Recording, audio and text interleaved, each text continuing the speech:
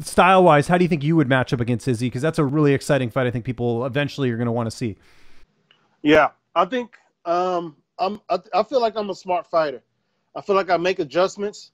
You know, as long as I feel like I can make adjustments in the fight quickly, or just for me, man, it's about being in control of the whole fight. So I would try to be in control of the whole fight. You feel me? And that doesn't mean going at it and taking it to him. You know what I'm saying? I would make him miss. I would make his feints not work. You know, I would just try to beat the man. You know.